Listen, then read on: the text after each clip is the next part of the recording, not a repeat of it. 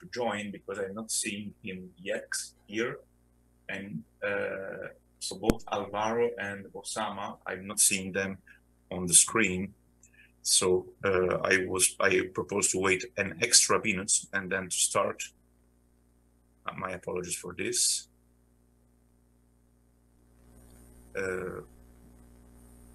I'm not seeing.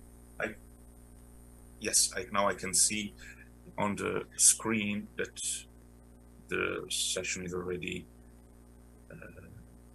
live streaming. Excellent.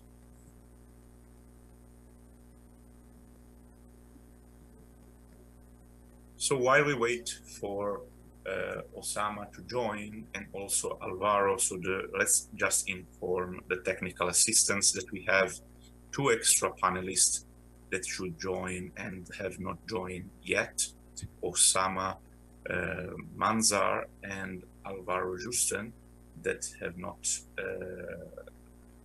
connected yet, but I think we can already start with this year Internet Commons Forum.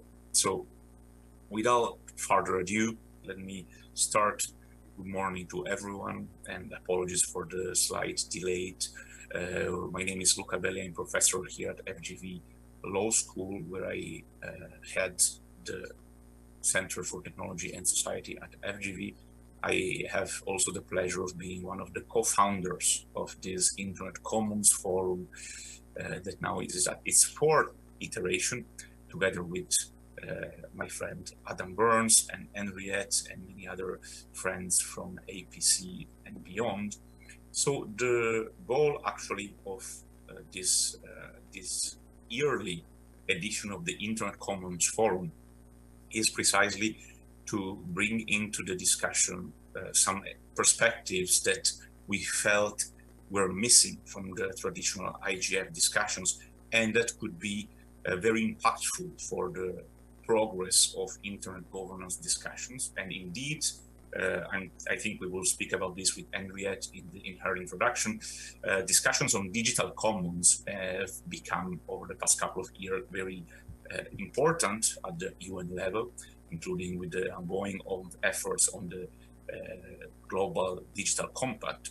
So we have decided to use the classic format for this session that we have used already last year. So we will have 2 segments with some presentations, followed by question and answers. We will start with an introduction by Henriette, and before Henriette, sorry, we still have you will have to bear me and Adam for a couple of introductory remarks, just to contextualize and so that everyone is on the same page with regard to what we are trying to achieve here and why we are here. So the main reason why we are here, as I was mentioning before, is that we have felt over the past years that digital commons or internet commons or commons discussions in general were a little bit absent from the IGF community. And so we've decided to bring them inside the IGF community with a little bit of provocation, creating an internet commons forum to, let's say, mimic, but in a fun, hopefully, way, of course, trying to contribute to the discussion of the Internet Governance Forum with the Internet Commons Forum. And the great problem that we have to face here is that this absence from IGF discussions on commons and digital commons reflects a absence of this discussion about this alternative, this third way of governance, the commons governance, that is basically visible in mainstream policy and politics. And that is a pity, because we have seen over the past decades that actually the commons is a very interesting alternative solution that complements the classic conception of governance based on state and markets, but to some extent also challenges this classic way of organizing resources and society. And a very good example is provided with regard to digital matters, is provided by community networks, an issue on which I had the pleasure to work a lot with a lot of friends here from the IGF over the past 10 years almost. And again, if we think about community networks, it's crowdsourced infrastructure, shared design managed as a commons, right? So it's a very good example of how commons, digital commons, can actually not only exist, but thrive, be sustainable, allow people, previously disconnected people to connect, to create new services, new content, to empower communities and to self-determine communities, to enjoy self-determination or network self-determination, as I like to call it, to be protagonists of the evolution of technology, to choose how to use technology, right? So it is really important to set the scene, to understand that what the great difference from traditional management and governance system is that the community is at the center of the model, right? It is not possible to separate community for the resource that is managed, because the great difference between the commons and the other models or systems of governance is that the commons requires the community to understand and care about the shared interest, the shared resource that is managed, which sometimes cannot be economically quantified. If we think about the value of a forest or a thriving ecosystem, common security, or the internet, a diverse and open internet, those are all shared resources that are very difficult to quantify, to meter economically. And perhaps that is the reason why this kind of system is ignored by traditional mainstream economics or governance studies. But actually, although it has been marginalized, it is extremely relevant and can function. Again, the classic example that we bring into the discussion is Elinor Ostrom, that won a Nobel Prize studying the commons, and stressing that actually commons can be very useful, thriving, sustainable, as long as there are shared principles, rules, and also enforcement mechanism to make sure that people respect shared rules to manage the common resources. And this is precisely what we are trying to discuss here, with bringing to discussion several very good examples, brilliant initiatives and people that are working in digital commons. So without further ado, I would like to now give the floor to my friend Adam, and then get into the lively part of the discussion with the introduction of Banquet. Please, Adam, the floor is yours.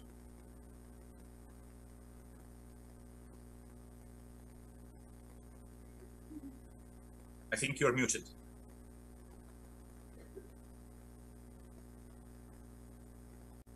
Adam, I think you're muted. Yeah, so I would like to ask the technical assistants to unmute Adam Barnes so that he can speak, please. Luca and Rietia, I have to leave. Do you mind if I make my remarks before Adam? Because I have a session starting at 5. Oh, no problem. So please go, Anne-Marie, go ahead. My apologies, please. Adam. No problem. We are really grateful that you can have time to be with us today. So please go ahead. It's a bit challenging to know where to stand in this room. Well, thank you. My name's Anriette Esterhuizen. I'm from South Africa. I'm very happy to see you all at an African IGF. I am the past chair of the MAG, and I'm associated with the Association for Progressive Communications, and one of the organizations that started convening this. So it's really good to see you all here. Luca asked me to say a little bit about the Global Digital Compact. So I'll make a few remarks about that, because I think we just heard Luca talk about the value or the need for shared principles. And when we're looking at the commons, and when we're thinking of the internet as a commons, and I think in many ways we're only just starting this conversation of looking at the internet as a commons, but I think in many ways it's actually a conversation that's not a new one, because I think the roots of the internet is very much in looking at it as a commons. And the Global Digital Compact, which you'll all hear a lot about this week, a process initiated by the UN Secretary General, facilitated by the tech envoy of the SG, is opening up an open process, getting input from the broader multi-stakeholder internet governance community and lots of other communities, to come up with some kind of shared principles that would then theoretically be negotiated and agreed on by member states at the Global Summit of the Future in 2024. They're not intended to be binding instruments. They really are just intended to take us a little bit closer to having a common framework for thinking about the internet, developing the internet, and the digital sphere more broadly, because the Global Digital Compact takes on a much broader scope than just the internet.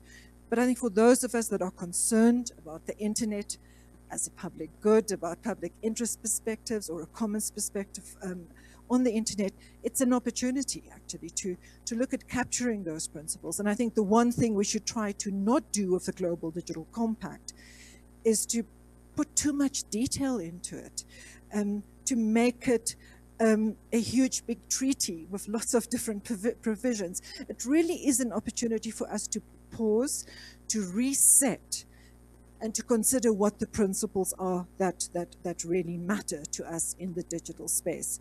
And particularly principles that can help us as a global and multi-stakeholder community come up with policy and regulation and other practices that are not harmonized in a legalistic manner, but that are harmonized at the level of broad-based agreement at the level of values and principles. But so just my own remarks here, which I really am so grateful that Luca and Adam keep organizing this and everyone who participates in it. My perspective on this, and I think the Association for Progressive Communications is interested in exploring this, is how can we actually use the concept of the commons or the concept of the public good and maybe think about both, take elements from both. They come from slightly different places, actually very different places, but use them as a way of almost resetting how we think about internet governance. As Luca pointed out, there are tensions around market-based approaches to regulating, organizing, developing the internet. There are tensions linked to state-based approaches. And there are also real risks. You know, for many years, we've taken the open internet for granted. We now know we can't take it for granted. There are encroachments from state interventions, internet shutdowns, fragmentation, or national, setting national boundaries. And there are encroachments coming from the corporate sector in terms of violation of human rights, the monetization of harmful use. And increasingly, the internet seems a place that we have to intervene in. I think the European Union, the European Commission, has taken the leadership in attempting to deal with some of these challenges through regulatory responses. And we also see the challenges related to regulatory responses. So really, I think that's just my message here. I think that there's a wealth of thinking when it comes to the commons that I think we can draw on when we reset and rethink how we approach internet governance. It's multi-stakeholder. I think that's the other thing about a commons approach. It is multi-stakeholder, it is inclusive, and it is global. So look, I think that would be my last remark. I think what else did I want to stress? Perhaps just the idea that if we really want to overcome this period of, I think we're in a little bit of a limbo at the moment where there's a broad-based recognition that there's a need for intervention of some kind. There's a need for intervention at the market regulation level. There's a need for intervention at self and co-regulation, content regulation. But that we approach this in a very open way, looking at what we value most about the internet, its openness, its inclusiveness, its character, as a commons and as a platform that can grow the information commons and other forms of commons, but also look at taking lessons from other sectors. You know, we've just had the case of Twitter, for example. Is there a way perhaps we can take good practice from market regulation, where you have mergers and acquisitions in the public sector that have to be vetted or reviewed from the perspective of what the impact of that merger and acquisition will be on the public interest. So that's sort of my other takeaway. You know, let's be open-minded. Let's look at practices from the commons, from community-based approaches from the world of the market regulation, where it works, where it protects the public interest, and also from our own multi-stakeholder practice and you know, all the tools and processes that we've created within the IGF space. Back to you, Luca, and I'm sorry that I can't stay. Thank you very much, Henriette. Actually, that what you mentioned is fantastic, and I mean, I think that the Twitter example is paradoxically a very good example of what is usually called, with a very wrong definition, the tragedy of the commons. Because like classic economists think that when you have commons, then it leads to failure because of overexploitation by people. But actually, what has been demonstrated is that the failure is because of the lack of regulation, so lack of norms, that then leads to abusive behaviors. And that, I think the Twitter example is a very good example of a potentially public good, a public sphere where people can interact, that is purchased by one single individual that then starts to do whatever the hell he wants with no limitations, because there is no shared governance system impeding him or whomever, I mean, whatever other billionaire doing this. So it's very useful to have to bring this example into discussion. And please, I would like now to give the floor to Adam for his initial remarks, and then we can really get into what it promises to be an interesting and very lively discussion. Please, Adam, the floor is yours.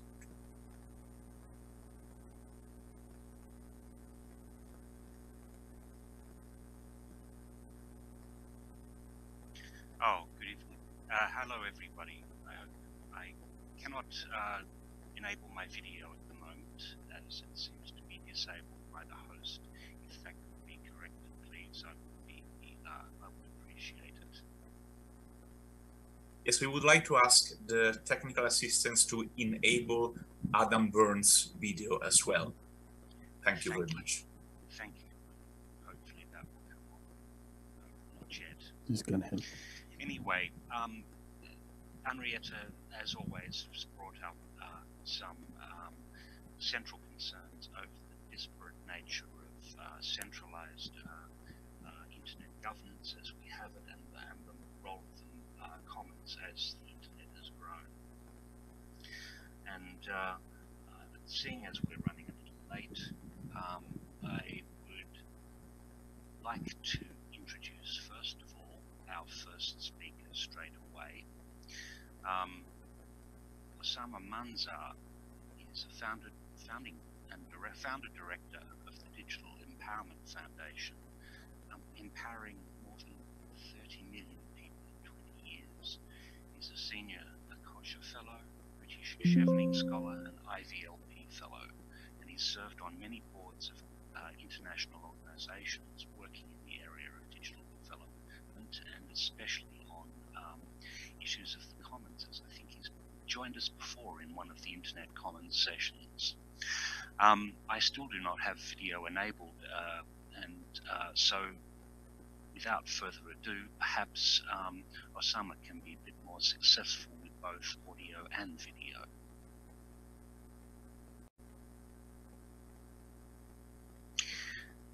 Host, could you please enable Osama Manzar in both audio and video?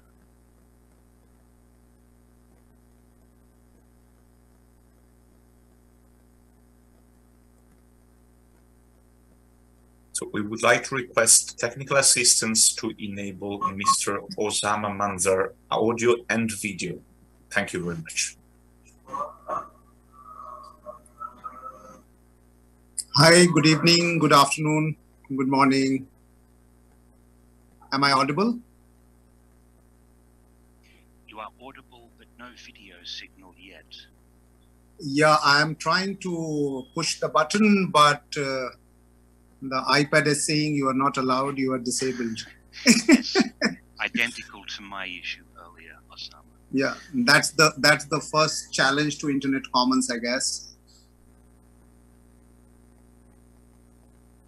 Yes, now I think I'm online now. Thank you very much. Thanks, Adam, and thanks, Luca. It's always brilliant to be here. I was expecting to join speaking a little later half, but thank you very much for pushing me to come forward. As a starting comment, I would very much like to echo what Andrew had said earlier about the preciseness of our message, and also voicing it for Digital Compact and bringing all the voices together. In fact, I was in New York just about a couple of weeks back, and I met the envoy of technology on technology, and we are actually decided to work together to bring in the voices not heard. And and I would like to bring in the concern of the voices not heard on this platform, which is very important when we are talking about Internet Commons. There is something called right to information, right to food, right to connectivity. But do we have access? After giving rights, we take away the access, or we do not give the access. And if we talk about Internet Commons, it's extremely important to know that just by making Internet available, is this really available and accessible to me if I am living as a tribal person, not speaking the language that the world understands, and I live in a place where not even electricity comes, not road comes, nothing comes, and you still make a policy that actually requires me to give my biometric authentication to get my ration, or to get my education, or to get my withdrawal of money, and so on and so forth.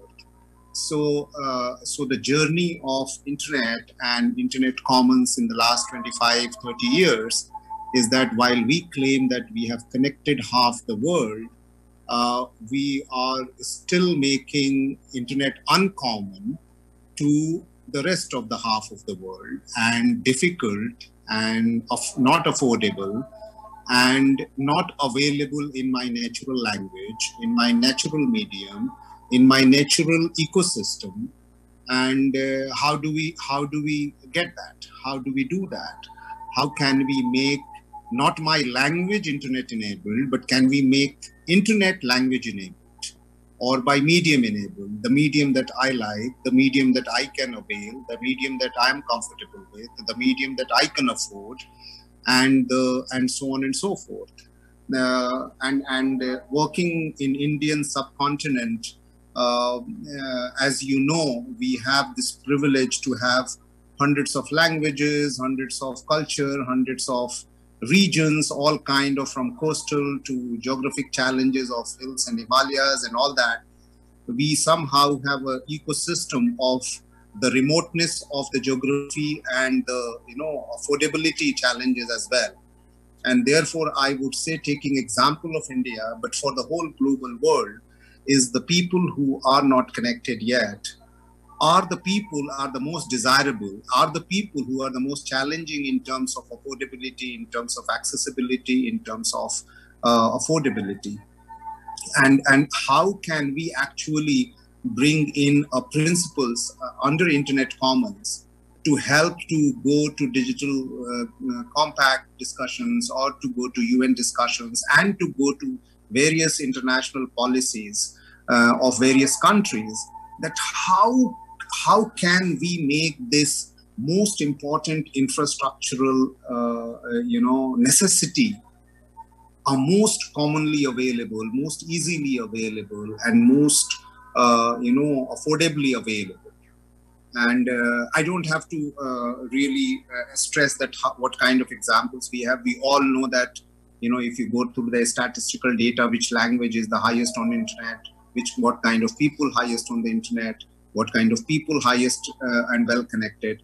But having said that, on this platform, we would like to challenge ourselves to take responsibility to bring in Internet Commons principle to the doorstep of the people who are not connected.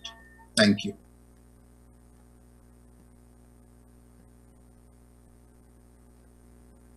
Thank you very much, Osama, and that's a very good way to start connecting the dots, and also with a little bit of well-deserved criticism. I mean, it's essential what the point that you are making, that while we claim that we have half of the world connected, but actually that is the easiest half, the most homogeneous and easy to connect half. Then it's much harder to connect the rest, and it will be even more hard if we do not think that the rest that is not connected yet has also characteristics, specificities that need to be not only respected but also preserved, and cannot be eradicated simply because it is more convenient or cheaper to use existing strategies that, of course, have limits, right?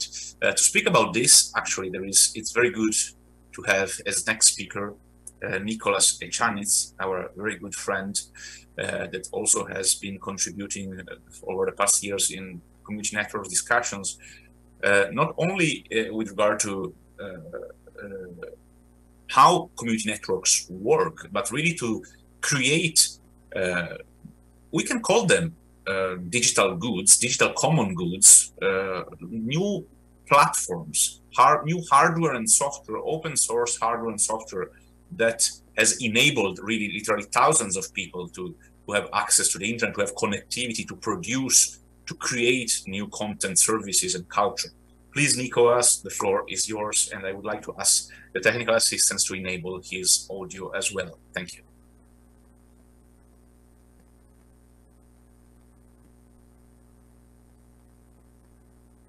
Hello. Yeah, I'm unmuted now. Thank you very much for the introduction, Luca. I was thinking about a few points.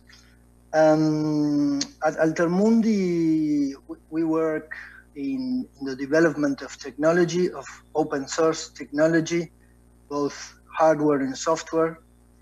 And we are usually confronted with the standard way of doing software, hardware, internet deployment, etc.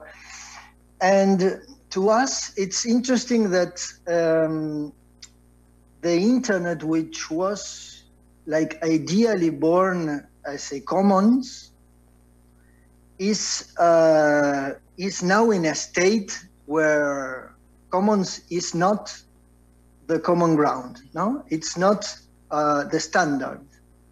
It's like, for example, when you receive your autonomous system number and your IP blocks, you negotiate your BGP border with a network, for example, in our case, with the National University of Cordoba. But then we are blocked upstream. Our autonomous system number is blocked upstream. And there is no technical issue here. It's just an administrative issue, and it's a big fish decision. No? Like the big fish here in this example is the state operator, the ARSAT network, which decides that it will not route traffic coming from autonomous system numbers that are behind the system numbers they are connecting, unless you ask for it specifically and you are convincing. It's like, it's not granted. And this is completely broken. Like, the internet is broken when you do this. And to us, this is a perfect example of how the internet works nowadays. It's mostly concentrated by big operators. The biggest ones are private, and then we have, in some places, we have important state actors. But even the state networks still take the decisions based on market observation and on market rules.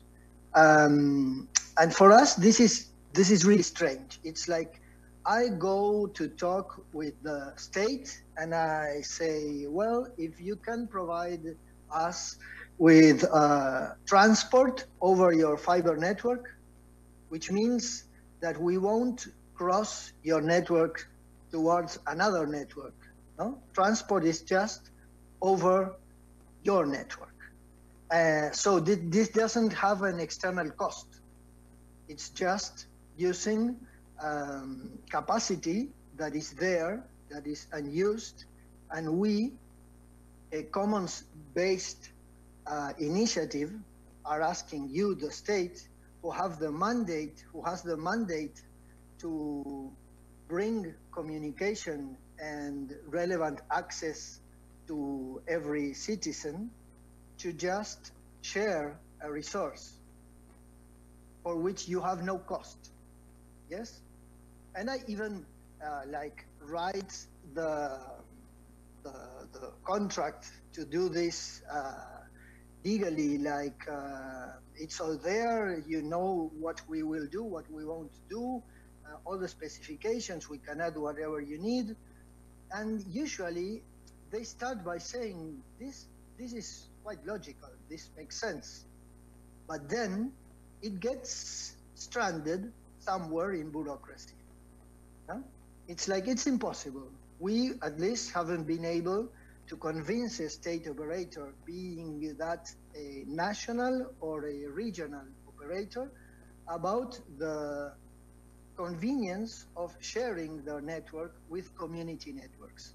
And the convenience is both ways, because community networks would very much profit from having access to a big fiber network in the region, because they could interconnect different community networks in different small villages and exchange content, culture, etc. But also they could share whatever international transit agreements they have. Like, for example, we have an agreement with the university, National University of Cordoba, where Altermundi uses all the bandwidth that is not being used by the university, and it is shared with about 12 community networks. Yes, if we could use the state fiber network, we could bring this bandwidth to many, many more community networks that are not accessible to us because of the distance, but that could connect to the state fiber network. And the university bandwidth is like very big in comparison to what community networks need. So all the resources are there. Like, the university wants to share international transit, the communities need it, the state provider has the network to interconnect all of this, and no one has to lose a penny, and nobody will be earning a penny over this. It is just bringing connectivity. But still, they won't understand it, because they don't think about the internet from a commons perspective. And so we are working with this very specifically. We think it's needed for the state operators to understand this concept. And even here in Argentina, where we have been very successful with programs from the regulator regarding funding for community networks using the Universal Service Fund money, even we still are not able to convince the state operator to work from this frame of mind when it regards to the transport over the network. And another small issue, do I have a couple more minutes, Luca? Or? Yep. And another issue that is to us very important regarding the commons, is devices and technology. What are the end users using to access culture nowadays?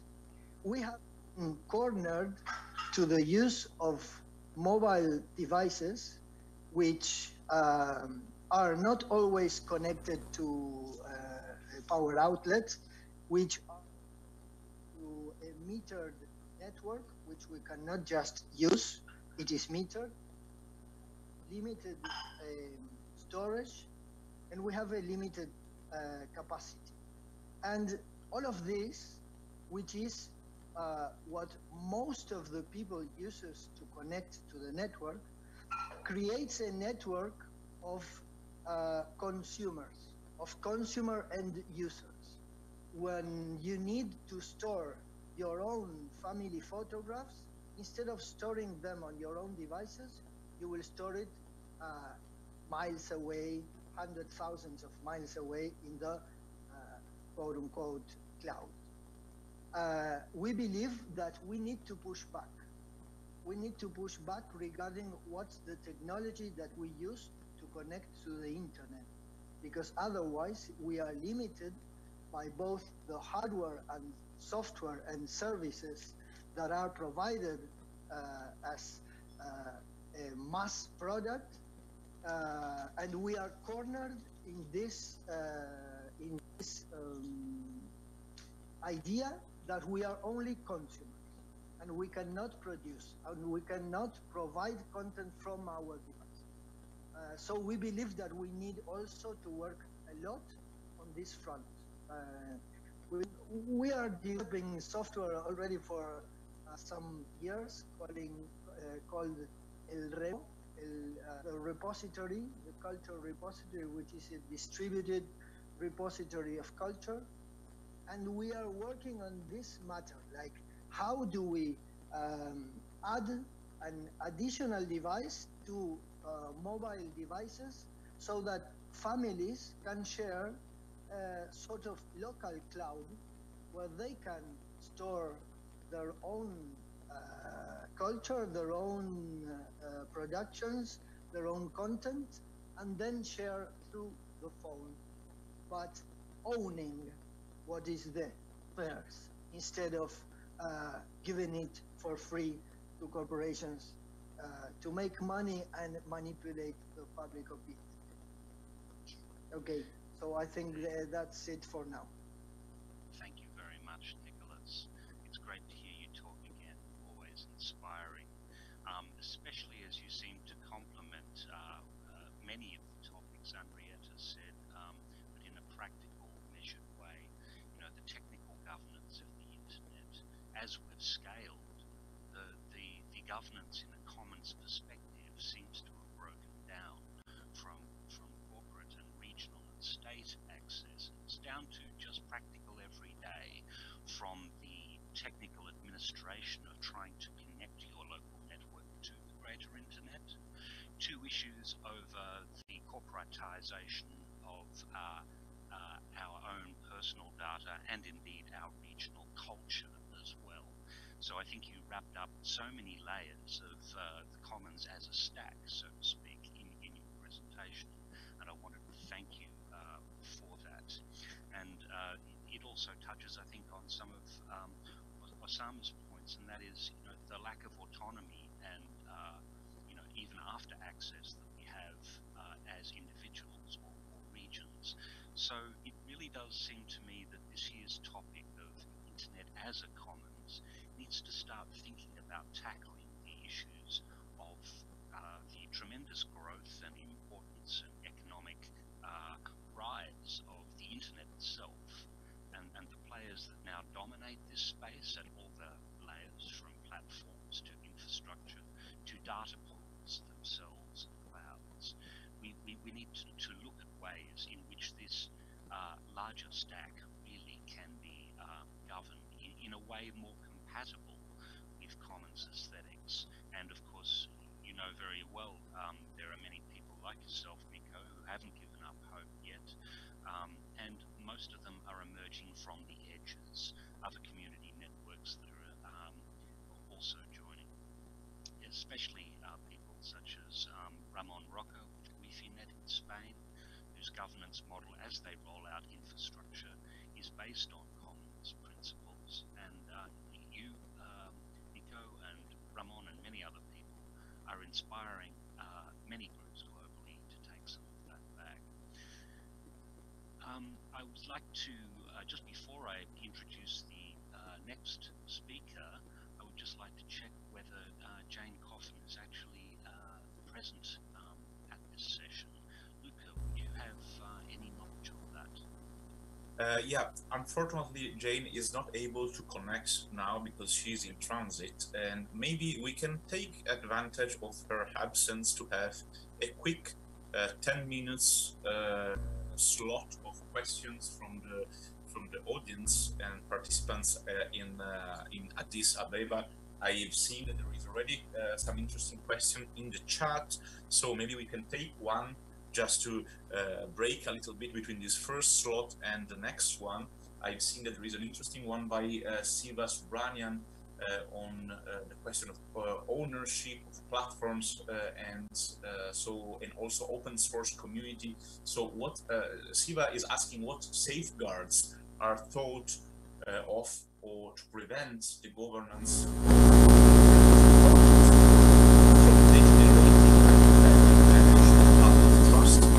which is indeed a very good question, and well, my answer to that is that if we take the global governance and take the internet from a very wide perspective, it's indeed this kind of safeguards are indeed missing, and that is why I think we should not know. I maybe disagree a little bit with what Henriette was saying about only considering principles as something that would be useful for the digital global compact. I think if one considers also all the work on digital commons, especially spearheaded by Elinor Ostrom, what is important is not only to have principles and norms, but also effective enforcement mechanisms that make sure that people respect those principles and to avoid examples of failure like a badly managed public trust that Siva was mentioned.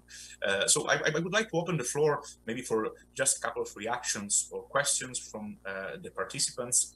I don't know if anyone has a mic in the room, but I guess so. So if there is any reactions from about this from the people in Addis Ababa, we are very happy to hear you. Otherwise, we may ask Nicholas or Osama if we have any thoughts on this. Do we have any reactions from the floor from Addis Ababa?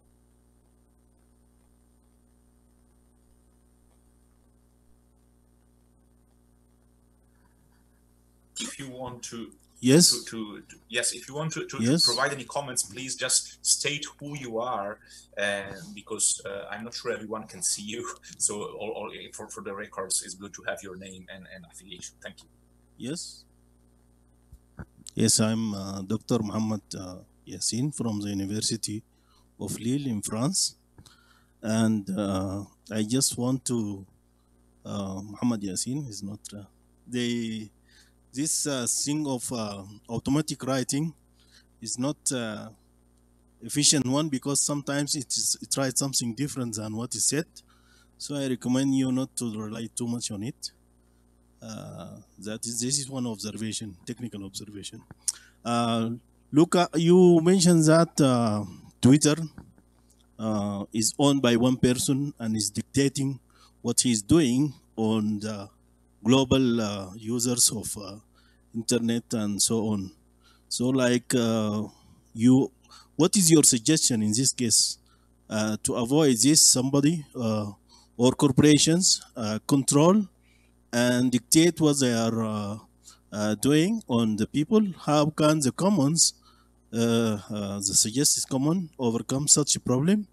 Is there any possibility that people or users migrate from such big platforms when they are not fully satisfying them? Is there any mechanism to avoid such behavior? Thank you very much. As this is directed to me. I will abuse my position as a moderator to reply.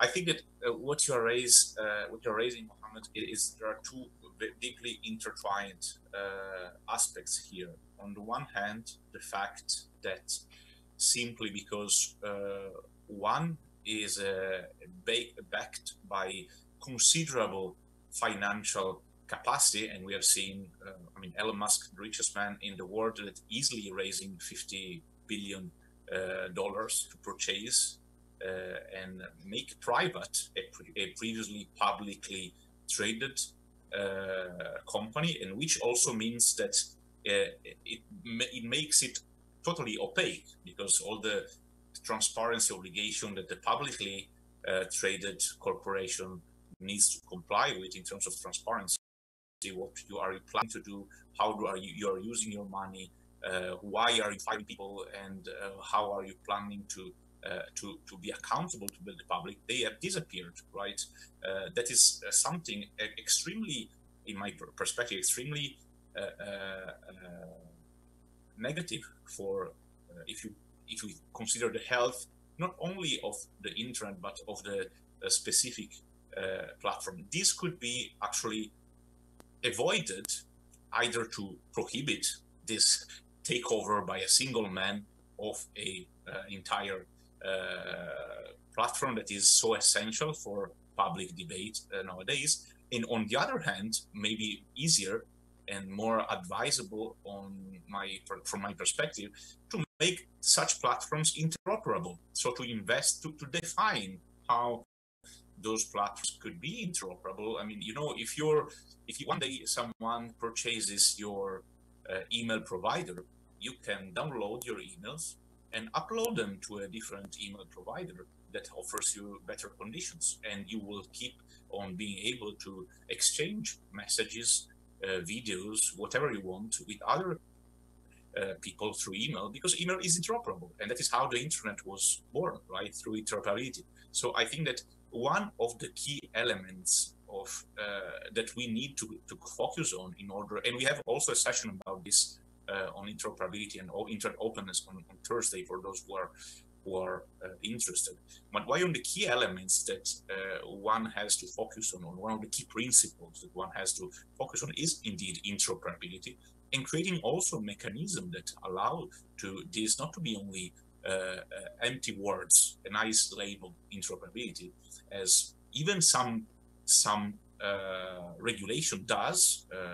If we take, for, and again, a very trivial example, but the very praised GDPR, the EU General Data Protection Regulation, creates a right to data portability. So every data subject has the right to export their personal data and import them to a competitor. But de facto, this is impossible because there are no defined standards of interoperability on how to do that. So it's even when the regulation aims at being very refined, de facto is a failure. So I think that one of the main issues, probably as we have this discussion on internet commons, is how to create standards that allow interoperability, competition, and digital commons to flourish and not to be taken over at will by billionaires, because I don't think that this is the kind of internet. It is for sure not the original internet philosophy, and I think it is not the kind of internet most of us would like to live in or to communicate. Sorry if I'm speaking too much. I would like to take other reactions. I see that Nicholas has one. Please, Nicholas, go ahead.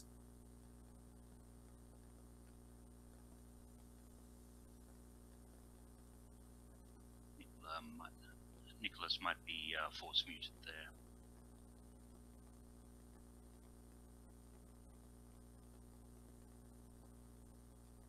Right, yep. Nicholas, I think we can hear you, yeah. Okay. Yeah, okay. Yeah, I just wanted to comment that you bringing the email example is interesting, because email was like the last standardized service, and it was and it still is the one thing that is standard in communication. But I think it's interesting what happened with instant messaging, with the XMPP protocol, which was the standard and actually is the base technology for both WhatsApp, Google Messenger, and many of those technologies that are now private technologies that have voluntarily broken the standard so that it won't interoperate with other instant messaging platforms. If you remember, it was possible to install free software for XMPP instant messaging communication and still be able to communicate with people on Google Messenger, for example, for a long time. But then this was broken, and to me the most important thing about this service being broken, for one, it's what is transporting most of the communication of the people nowadays, right? WhatsApp, instant messages in general, and not being standardized and not being open source, you have things like, for example, WhatsApp is now encrypted. It has been encrypted for many years, but we do not have access to the code of the client or the server. So, for example, if our communications are encrypted not just with the keys from the receiver and the emitter of the communication, but also encrypted with a general key which is owned by the company, we can know this. It's possible to know this. But according to, I would say, statistics, it's impossible to conceive that they are not encrypting your communication with a key that they can then use to decrypt communication. So what this makes is a global global theater where the only government with access to most of the communication data in the world is the United States, because they have a legal system where they can force any company to disclose all information and to make it secretly, and it's a treason if the company denounces that they have been asked to disclose private communication. So to me, all the blocks are there. I would say I know my communication is being monitored by only the US government, and this creates a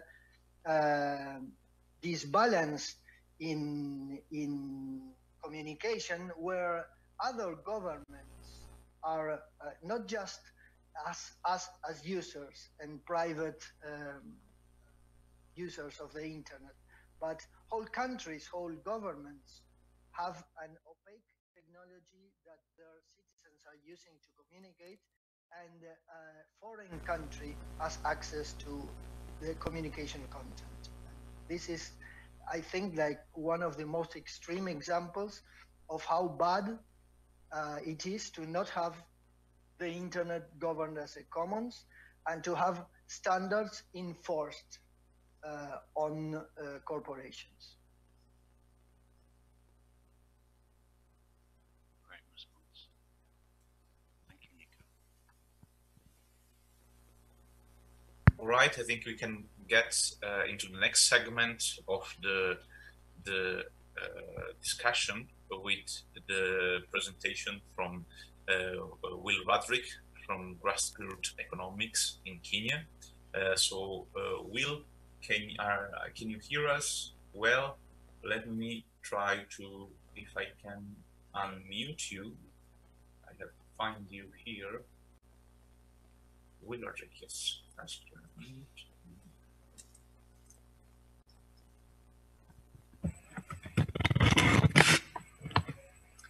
Hey guys, can you hear me? Yes, very well. We can hear you and see you. Thank you. Welcome. Very good. Okay. I'm going to try to share screen. Let's see if I can. No, I can't share screen. I'll just talk. Maybe someone can allow me to share screen later. I guess what I have to talk about is a little bit different. I've been working a lot with David Johnson from South Africa on the INETI system, but specifically working on economic commons around mesh networks and trying to create incentives and essentially credit systems in local communities to be able to pay for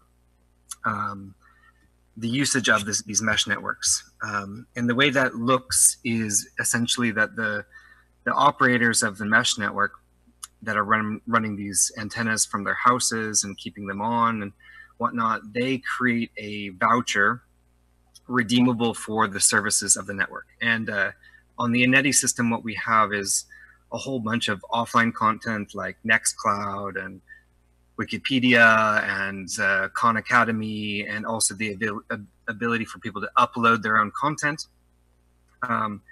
And so if you can imagine this group of people that are providing this mesh network, they create a bunch of vouchers. So it's a mutual credit, similar to like a mall voucher. We've used a blockchain to do this, to have a decentralized ledger as well that's also held on the network. And so these vouchers are sold for cash, but they're also very much sold in kind into the community. So when people want to get access to this mesh network, which also has a backhaul as well of actual internet that they get from local providers, people have to have these vouchers, and those vouchers give them basically metered access. I mean, there's a free layer that you don't need any vouchers for, and that's like the local content. And then there is a cost for getting the backhaul of the internet. So what happens is that these tokens, or these subscriptions, if you will, right? These are subscriptions to the internet, end up flowing around the community and acting as kind of a local currency in a way. So people will end up accepting them for tomatoes, for instance. So you can pay for internet with your tomatoes or your eggs or whatnot. And so someone who pays with eggs for this voucher can also spend them on other stuff in the community, and whoever needs internet can now redeem them for internet access, right? And so, for instance, one voucher gives you something like 3 hours of internet. It's not 3 hours from the time, it's 3 hours of usage. So we actually track them being active on the network. And something like 3 vouchers ends up being a day worth of internet. And that's, roughly 4 times cheaper than the alternative through, Safaricom or the major telecoms. So we can offer very, very, very cheap distributed internet services, and we can also offer like a freemium level or a free intranet mesh network services as well. And all the trade of these vouchers ends up creating secondary circulation and trade, right? So like the internet ends up becoming a basis for a local economy as well, right? It's the backing of last resort for trade for tomatoes and all kinds of stuff within the community. So that's what we've been working on here in Kenya. That's where I'm based, and then also in South Africa in Ocean View. So I think there's an interesting kind of concept around economic commons and looking at these subscription models and who's offering services, and these promises against services being in some ways an opening to a different type of a commons that's backed by redemption as payment in local services.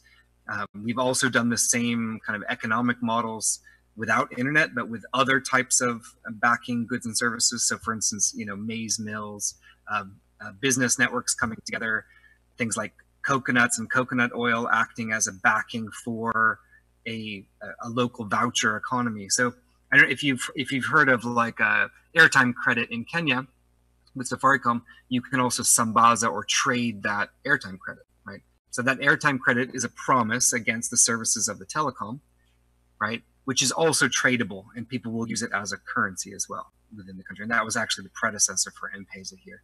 So in this case, we have a mall voucher, a promise against the services of the mesh network. So as people now buy these vouchers, those vouchers end up getting redistributed back to the node operators, of the network that are running the antennas. So yeah, let me pause there. Thanks, guys.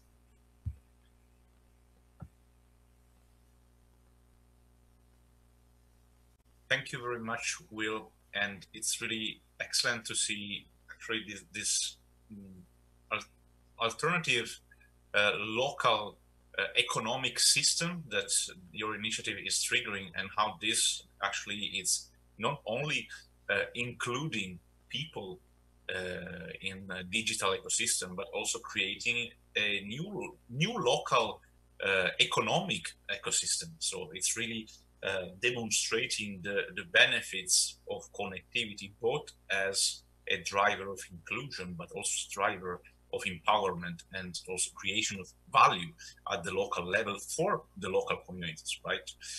Now, I would like now to invite our next speaker, Laureen van Breen from Wikirate. She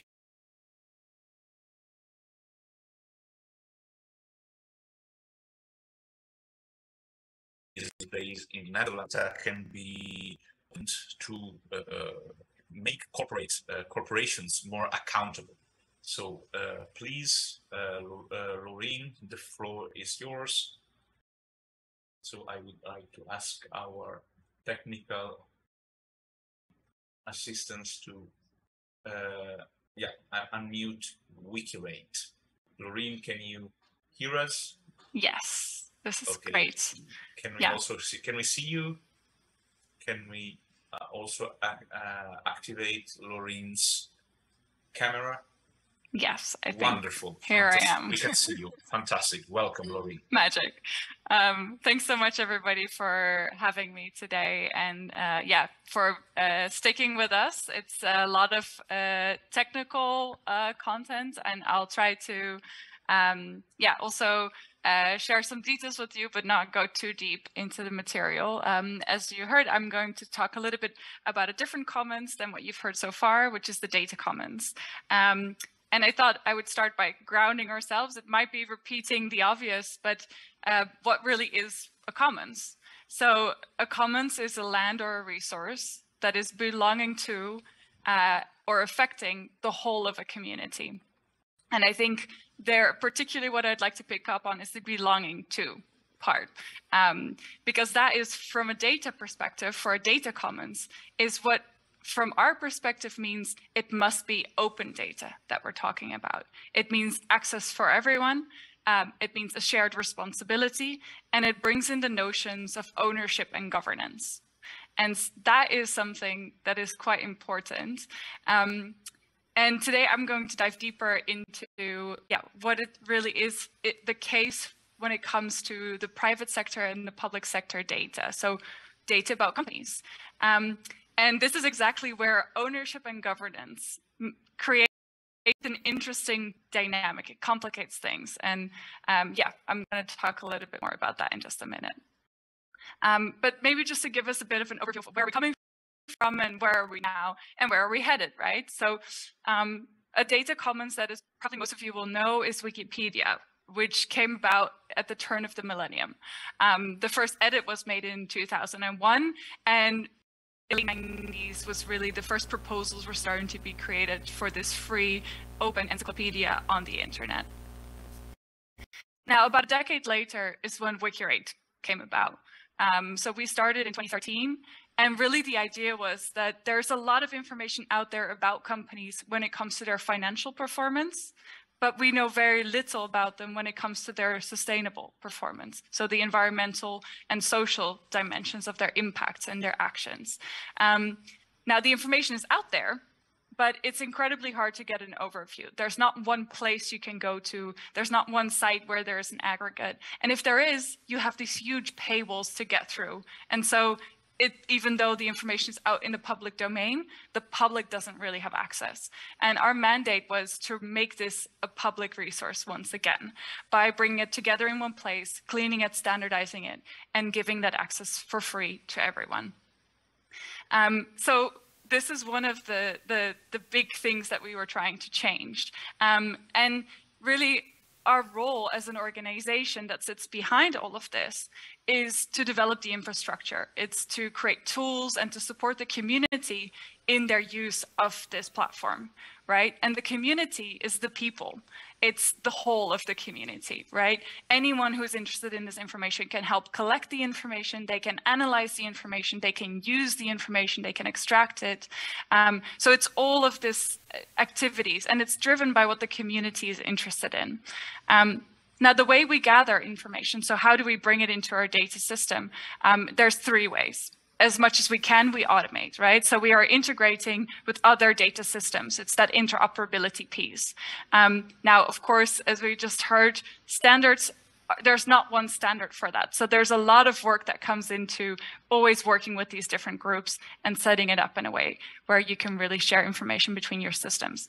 Now, then you get into the semi-automated techniques, right, of scraping and bulk importing data sets into a platform like ours, and then allowing anyone to access that again.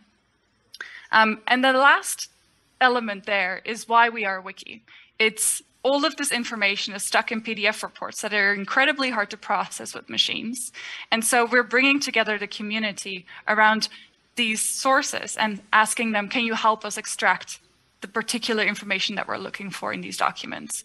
And that is really the wiki element as well. So not only is the community able to access and use and analyze this information, they're actually also the entry point for us. They're helping us gather all of that information. And this is really important because it really is the basis of why we would never be able to sell our data. We cannot sell data that was gathered by a community. It is not ours. And so it laid the foundation for us that, of course, we had to be a commons, right? Not only can we say we are a free resource, we have to be a commons. And this is really also then brought into the question of, okay, well, but there's so many sources out there, right? We're collecting data on companies. The overwhelming majority of information is coming from companies themselves. But if a company tells me they're sustainable, is that really the only source I want to check? If I do a job interview, I have references that get checked. I can tell you I'm a nice person. That doesn't mean much, right? You want to check with others. And the same goes for the performance of a company. So we are collecting data not only from what companies are telling us about their actions and their impacts, but also collecting data from workers, right? So working with NGOs on the ground, bringing in perspectives. Not only do we want to see, for instance, what the commitments are of brands on supply chain wages, but what are the actual wages being paid in factories? And there's a project that I'd be happy to share in the chat as well that really does exactly that. So we're comparing that gap between what companies are telling us and what is the reality on the ground in terms of supply chain wages.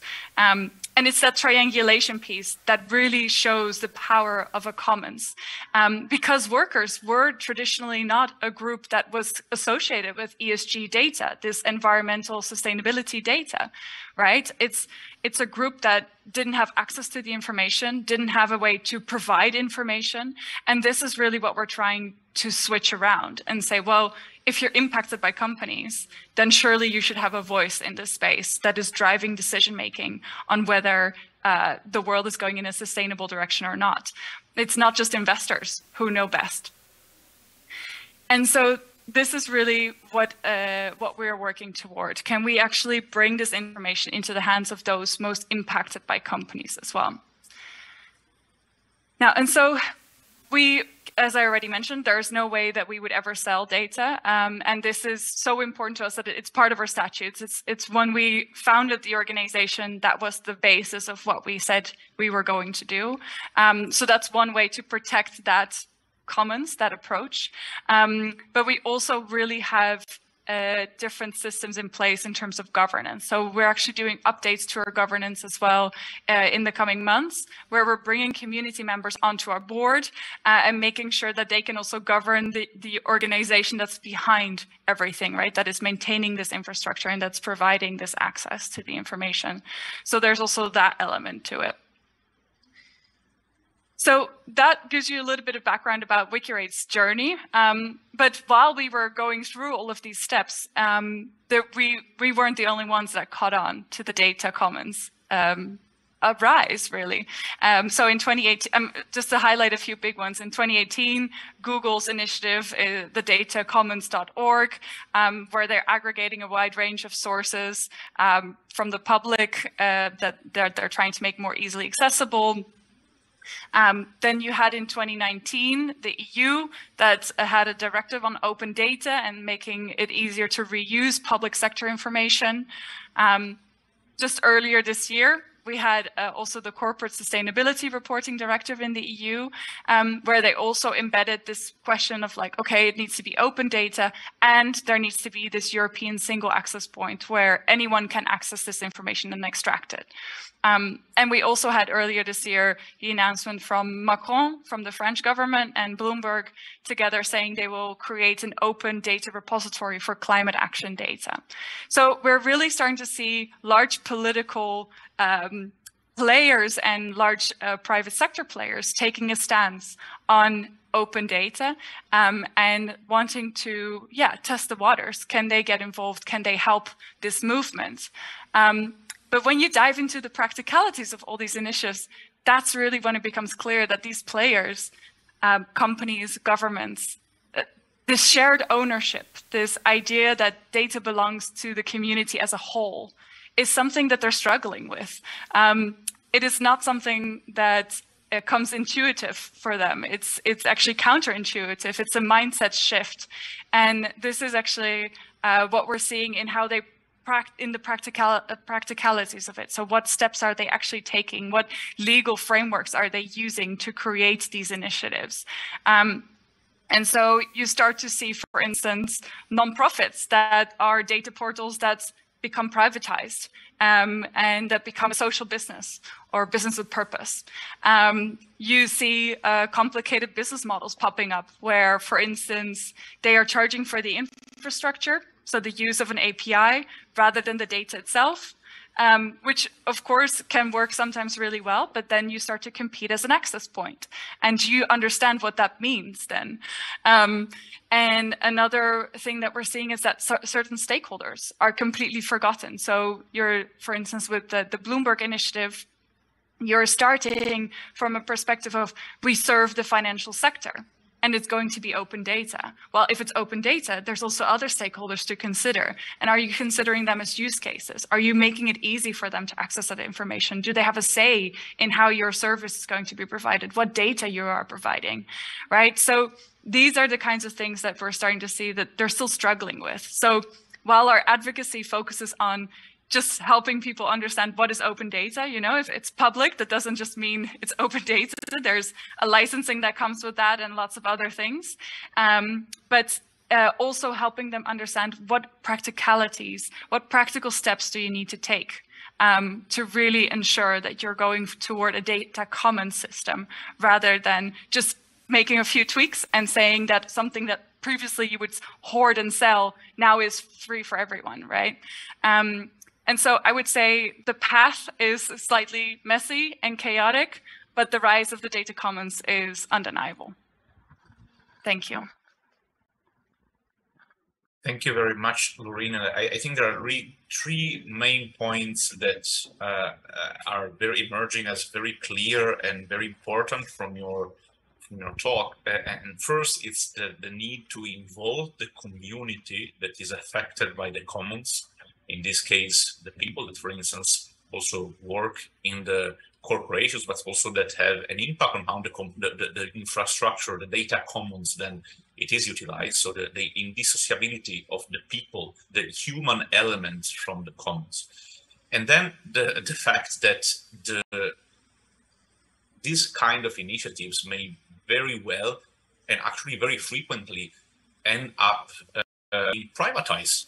And again, my point about Twitter before was precisely, I mean, I don't want to argue that before being purchased by Elon Musk, Twitter was a commons, but the fact that it is possible, feasible, and even easy for some people to purchase an entire an organization or a structure that previously was managed in the common interest. And again, I don't want to associate this with how Twitter was managed before, but the fact that this privatization of the commons is feasible may be something on which we want to think and discuss. And then the last point is that also in some cases this becomes a necessity, because again, it is if you do not have from the very beginning a framework, a governance framework that considers the sustainability of the commons as a key priority. I mean, of course, as anything, the management entails costs, and so it's also interesting and necessary to discuss also the financial sustainability of the commons as a point that, if tackled from the very beginning, then leads to the sustainability of the commons. Now, I would like now to open the floor for our second segment of discussion. I don't see our last speaker, Alvaro, unless he is connected with a pseudonym. I don't, in this case, I would like him to manifest himself in the chat. Otherwise, I don't see him, right? So I think, Adam, I can pass you the floor so that you open for our final segment of Q&A. So please, Adam, the floor is yours. Yeah, hi. I assume Alvaro isn't in the audience in the room. It's a remote participant. But yeah, we've heard a lot, and thank you, Laureen, for your input into the space of data commons. And it's very interesting that more and more data commons are opening up, as you say, not only in public spheres, but also concerning corporate activities within the public spheres, opening up to perhaps more transparency and accountability, which is certainly part of a healthy governance of a commons. Yes, so I'd like to open up to the floor of the venue in Addis Ababa to ask whether we have any questions or open discussion points in the room itself. No, I want to speak to the microphone in the session. People on the ground can please help in relaying questions with microphone, etc. I can't just start talking over them. You know.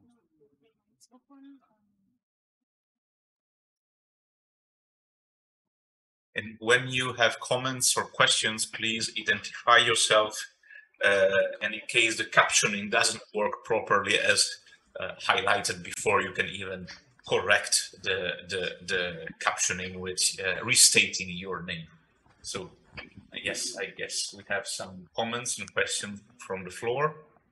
Yes, my name is Raul Plummer. Hi, Luca and Nicholas. I think Nigel already asked an interesting question, that do we want to regulate this on the UN level? Really? It looks like the mic on the floor is muted. So let me... Well, it's on here. Or ask to unmute IGF, the host.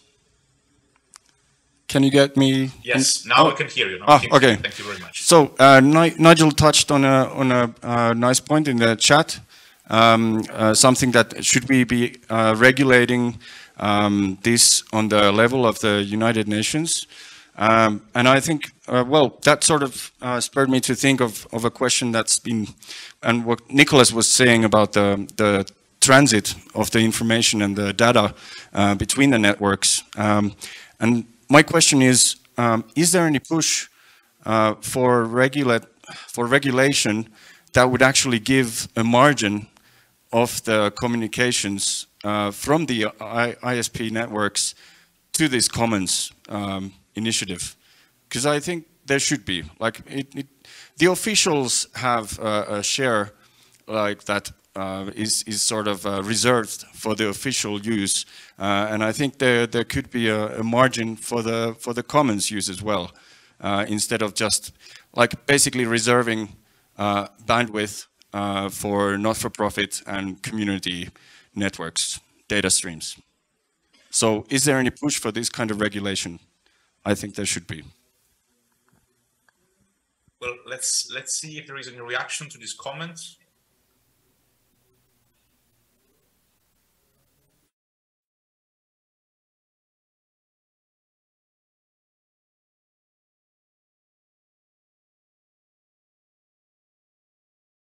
Nicholas, you should be unmuted. Okay.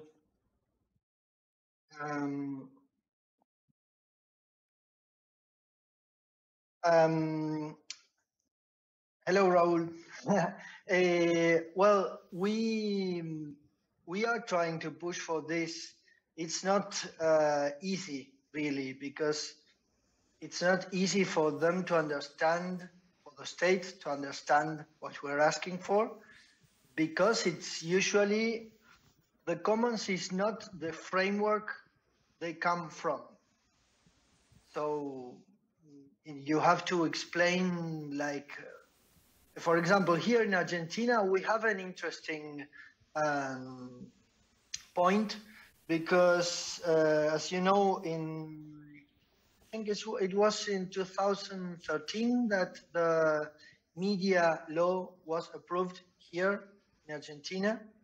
And this law, one of the things that it stated was that spectrum, radio spectrum, should be divided in three. One third for the public sector, 1/3 for the for-profit sector, and 1/3 for the non-profit sector. And this was related to radio and TV frequencies. And it did not address internet bandwidth. But I think that is a very interesting point to raise. Like, if that made sense, why doesn't it make sense to reserve bandwidth in state networks for community data packets? I think it makes complete sense.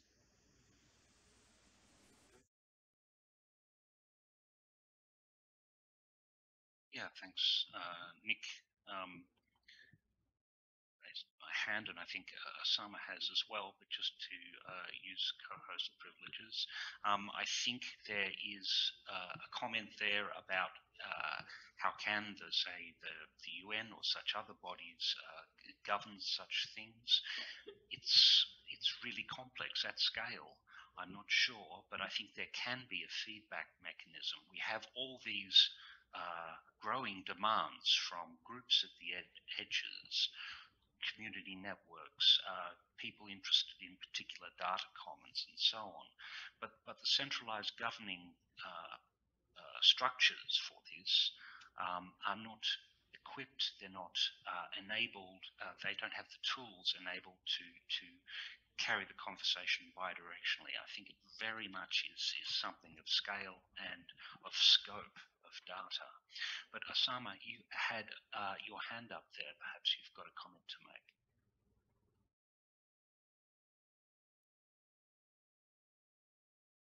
Need to unmute Osama. Thank you. Unmuted, yes. Yeah, thank you. I was trying to unmute. So two people together unmuting is like muting yourself. So thank you very much. No, so I had one interesting intervention is that internet access is pretty much top down. All over the world, it has been done by telecom, right? Which is 90% of them are private agencies, and in several countries, government. It is pretty much like creating a highway or a road making. But can we liberalize internet access totally from the responsibility of telecom altogether? For anybody can build their own internet, can build their own, that doesn't mean that it won't connect to the internet, just that if I have privately or civil society or collective have money, I can build my road if you are not building my road. Similarly, I can build my own mall or a shopping mall. I can build my own market and bazaar, and I can also build my own internet. And liberalizing this will actually enable people to create the network, and then it will be a matter of, interconnecting with other network or other kind of things. So there is this collectivization will become liberalized and will translate into building my own data infrastructure or digital infrastructure or internet infrastructure. Community network is pretty much like that, but it is also seen as a subset of internet. But what I'm saying is that, can it be liberalized? Can there be a policy of creating connectivity as a bottom-up approach for the rest of the world, which is supposed to be connected, where the affordability is a big issue? Because telecom won't connect if it is not doesn't make business sense for them, right? And therefore it is important. And I directed the example of several community networks. That's what they are doing. But are they becoming policy? What are the things that can make them policy? What kind of, so liberalization is one side, itself will give them an open hand to build your own network, so we don't have to work like community radio, right? So liberalizing the whole requirement of licensing itself should be something to be deleted from the law book. You don't need to. First you deliberalize, and then therefore you don't need a separate license to connect. Because then I'm automatically liable to build my own network, use my own network to have like the way we have private colonies, like the way we have secluded colonies, and so on and so forth. And therefore, the document that I shared on the chat, that G20 endorsed the community network as an alternative digital infrastructure or digital transformation model, can be one of the things that we can use it as an excuse. And the second thing is that, forget about internet or digital infrastructure. There are many commons that is available all over the world, the way community lives. So what are those models that can be applied to create a digital colonies or a digital models of connectivity? Like Auroville in India. Auroville has their own mechanism of payment system, connectivity system internally, irrespective of whether the internet was there or not. Similarly, there are many, in Scotland, there are many commons like that. There are many, I'm sure in Brazil, there are many communities who live with their own laws and rules and regulations, and very happily, and with a lot of liberalism, with a lot of, common principles. Can we adopt those principles and apply to digital connectivity and internet connectivity and share with each other to see how internet commons can be created with its own localization? Thank you. I just wanted to chip in and also make a comment, because I've seen it in the chat. There has been a comment, I think, by Nigel Hicks, saying if we want the UN to be the forum that regulates, that at least that organizes and leads regulation in these quite sensitive issues. And of course, while we are in a UN summit in this moment, we all recognize that there are limits to the UN, and that the pace of policy elaboration in the UN is absolutely not the same pace as the evolution of technology, of course. But there is a great but here, which is the alternative? Which better alternative do we have? I honestly, I understand I sympathize very much with all the criticism.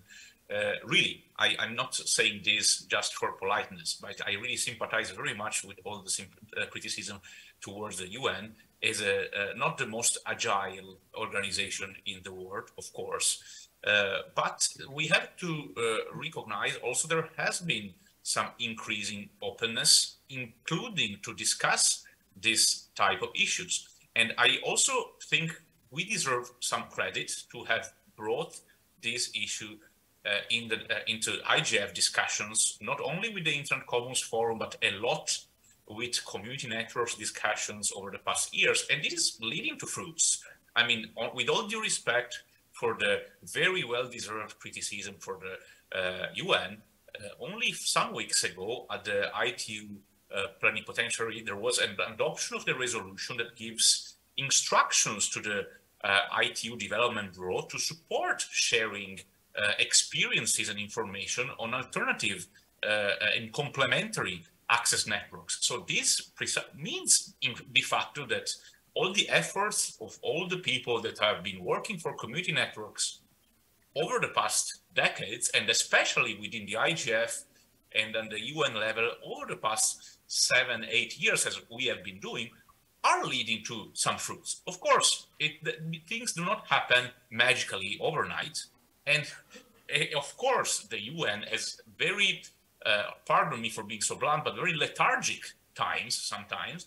But I don't see, and I open this as a open questions, maybe also for Nigel or for others in the room, what other fora that may be more suitable to the elaboration of shared rules and even shared principles that advocates for a different and a complementary approach, this commons-based approach that can have on one hand the same relevance, the same impact, but also the same authority that the UN can have. So if you have any other suggestions, I would be very happy to hear them. And with this provocation, I think we could continue having the debate. Okay. Yes, there is. I think that there is already some replies from the floor. Please. Well, good afternoon. Perhaps I could just very briefly say something. Nigel Hickson, UK government. First of all, thank you very much for this session. I think it touches on extremely important issues.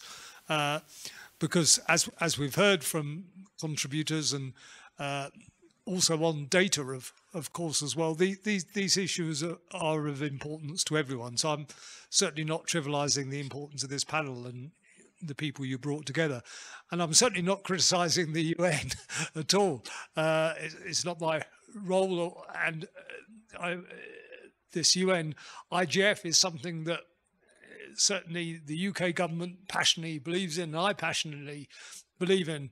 You know, I was at the World Summit on the Information Society in 2003 when we first started discussing this. So the point I think I was trying to make was really in relation to technical standards. And, you know, there had been a discussion about how we can ensure this interoperability and this interconnectivity and how everyone can have the appropriate internet experience.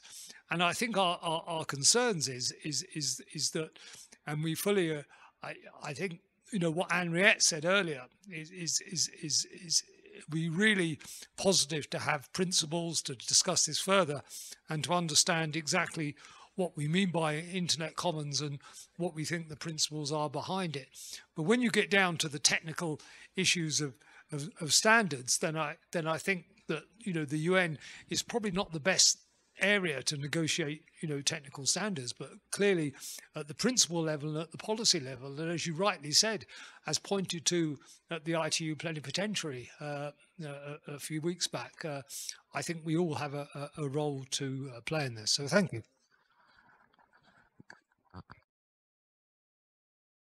If I may jump in just with a quick response, thank you for that, those comments. And I really do think it's about scale. I think the UN should be probably quite slow because it has a larger scale to consider. I think perhaps some of the challenges are finding regional governance structures that work for more fragmented or more federated communities, whether that be in a data forum or whether a regional forum geographically, to help speed this governance process up. And I'm not quite sure where that should lie, whether it should be in the civil society region, whether it should be in the state. These are questions we still need to really understand. Does the multi-stakeholder model work still work with our modern requirements now at a sort of a policy level for guidance and governance? These are all interesting questions. Are there any further responses on the floor or speakers virtually?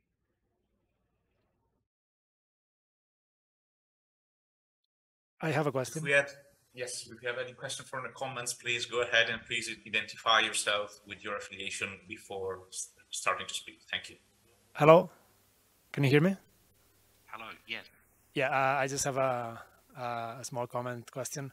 I'm Pau Guinart, I'm from Barcelona. I am at a business school in ESADE, and I just recently wrote a paper on the commons, but for business ethics journal. So me and my colleagues were trying to find out which were the ethical aspects of the commons that should be highlighted, focusing basically on the traditional commons, the ones studied by Eleanor Ostrom, and we focused very much on the tragedy of the commons that Garrett Hardin pointed out in 1968. And then we found out that it doesn't really apply so much to the digital commons as it does to the traditional commons. And we were also wondering whether the same definition could be applied to both, or whether there should be a different definition for digital commons, especially in terms of extractability and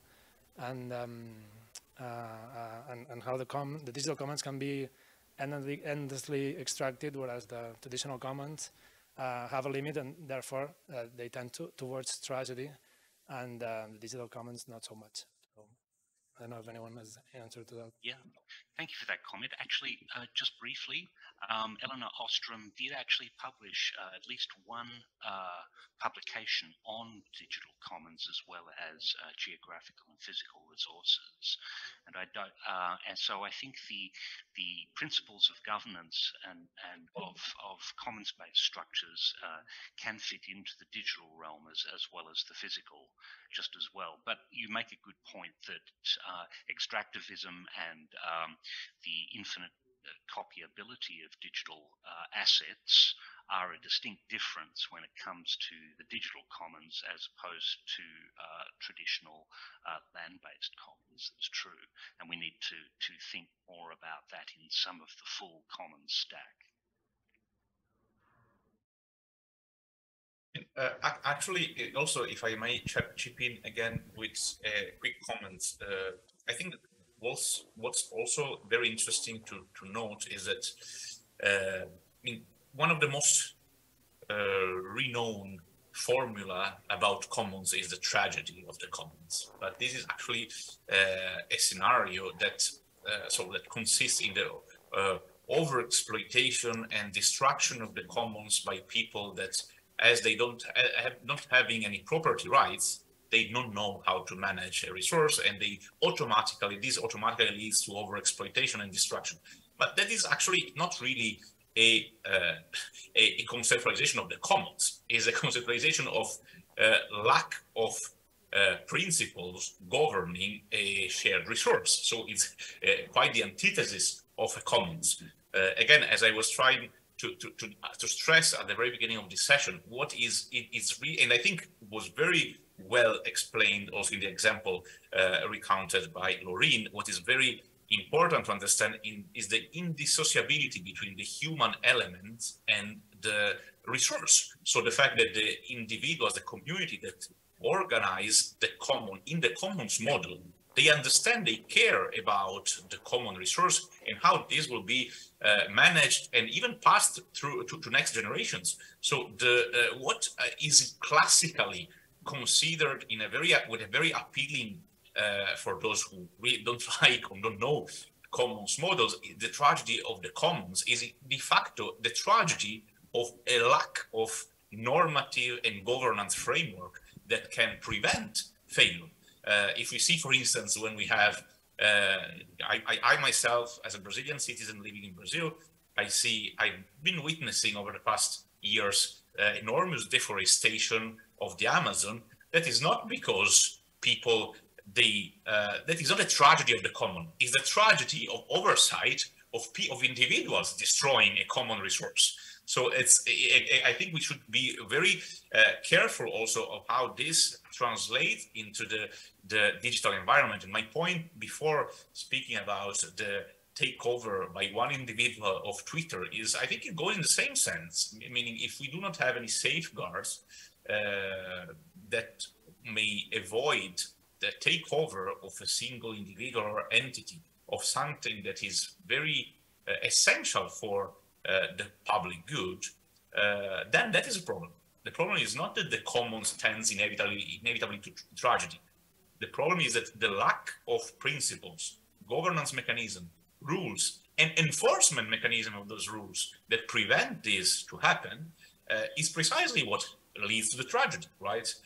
Now, do we have any final comments and remarks? Because we have 10 minutes left, I'm seeing, so it would be good to have also some final comments by the other participants and panelists, and maybe if there is any more from the audience, from the participants in Addis Ababa. Do we have, unfortunately, we cannot see you through Zoom in this moment, but if there is any comments or questions from the floor, please go ahead.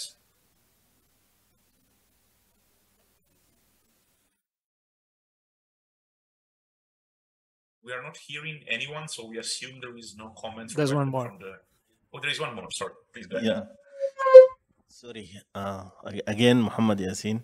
Just a question for the wiki rate and all the common platform to sustain itself, how it can finance itself in order to be financially sustainable and guarantee the durability of these digital commons.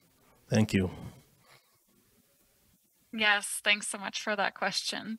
Yeah, so we are a nonprofit and we're fully funded through grants and donations. So you can think of it similar to Wikipedia, for instance. They have a lot of individuals who are giving donations. We might have larger donors or corporate donations or anything like that. But most of it is really coming from foundations at the moment. There's often for these kinds of infrastructure projects, also it's public funding is a big kind of supporter. But I think one of the more interesting things for the larger scale commons models that we're talking about, right, is one of the things that the Wikimedia Foundation has done. So they've created a trust pretty much for themselves to sustain their future, right? So they had donations that went into a bigger trust and they are investing that and using that so that they can sustain themselves. So they are no longer just dependent on all of the donations and this kind of fluctuation of support. So they can manage that and secure themselves in that way. So there are also models that can be ensure independence long-term for larger data commons or other types of commons. I hope that answers your question. Do we have any final remarks from the other panelists?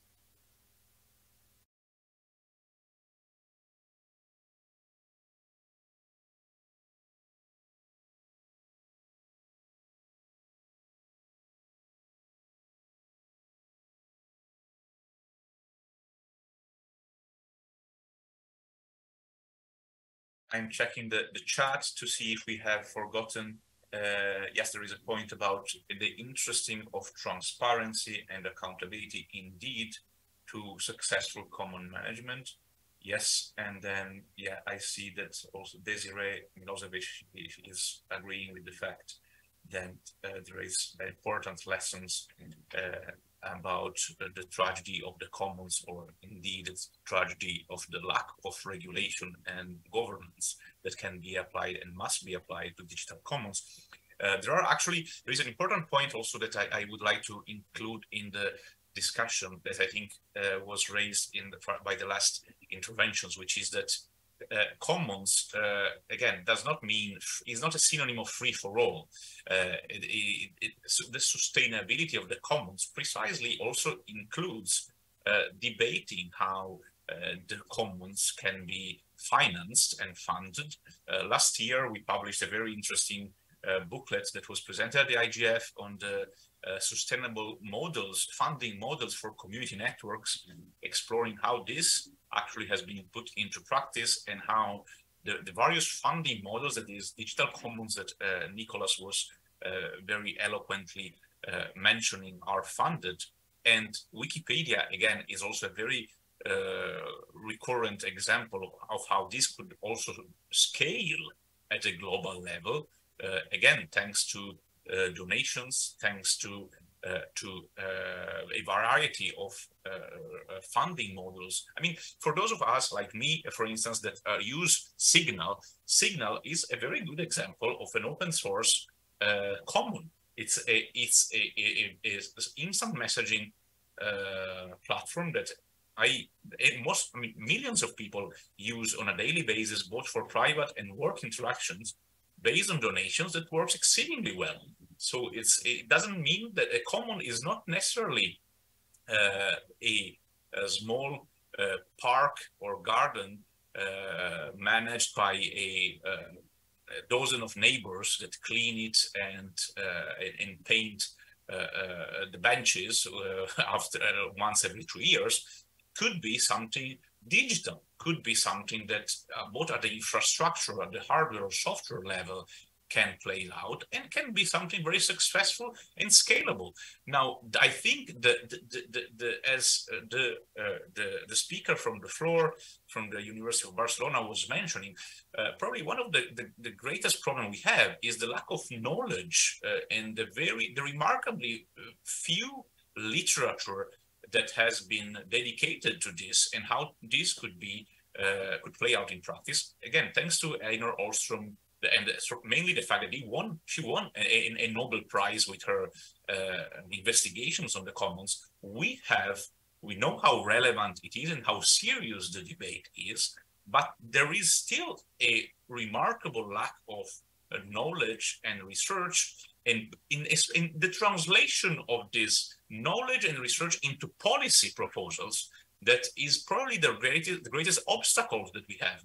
And I think that one of the outcomes of this discussion of today, that is now tending towards an end, is precisely that maybe the need for the community that has been gathering over the past 4 years, this Internet Commons Forum community, to try to provide some concrete suggestions and maybe feed them to the Global Digital Compact discussion that Henriette was mentioning at the very beginning. So try to translate the research, the experiences that have been described over the past 4 years here and more, of course, into policy suggestions that could be used, can be potentially become scalable. And again, as I was mentioning before, the UN, we may criticize it, but I'm not sure there is any other viable alternative that may allow us to have this kind of debate in a meaningful way. And again, as the very recent plenipotentiary conference of the ITU demonstrates, it may take some years, but then some interesting and meaningful and actionable result, even in terms of policy, can happen. So I would like to see if there is any other final comment. Otherwise, I will give the floor. In any case, I will give the floor to my good friend Adam for his final wrap up.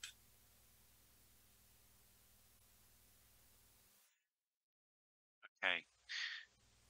Thank you, Luca. Unless there are other participants, I don't see any hands up. Yes, I'd like to make the observation that the governance of the commons, of course, doesn't stop with Elinor Ostrom. It's going to be an ongoing process. And even, as I said before, Elinor did edit a book on commons applied to the digital realm, but it's really seen as a very early attempt at structuring the digital commons governance structure in the same way as the physical commons. And I think we have had other people who have influenced this, not to mention one of the most famous, Aaron Swartz, has done a lot of work and public inspiration in terms of digital data commons over opening up to access of information.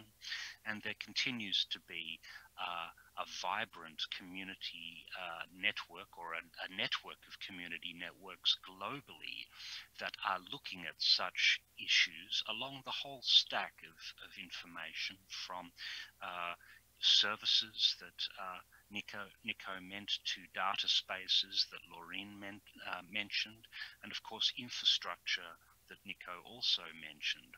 All these issues in terms of accessibility has become more and more difficult. Osama mentioned that internet access has been wonderfully successful in terms of increasing some proportion of human accessibility. But of course, accessibility is not the only issue in terms of just connectivity. It's accessibility in a lot of other levels of this self-same stack. And it's grappling this together with what I also still see as vital of scope of size in how these commons governance can work and effectively. Just again repeating that, you know, the UN might be seen as a slow body, but then perhaps it has to be in terms of being able to listen to comments and demands given on it, given its global scope. Again, small regional or sectorial groups might be able to have a voice within new structures that we form, I believe in part voiced by people at the edges, such as community networks and specific sectoral groups that are interested in the sharing of data, the sharing of commons across the full stack. Final words, Luca? Thank you very much, Adam. Thank you very much to all the friends, old and new friends that joined us for this Internet Commons Forum 2022. It has been a real pleasure to discuss with you. And of course, as usual, you will find the recordings of the session on www.intcomforum.org, our website, and let's keep in touch to try to convey the outcomes of today's discussion and of the past years of discussion on digital commons at the UN level, so that this can really have a meaningful impact. Thank you very much and have an excellent IGF. Ciao, ciao.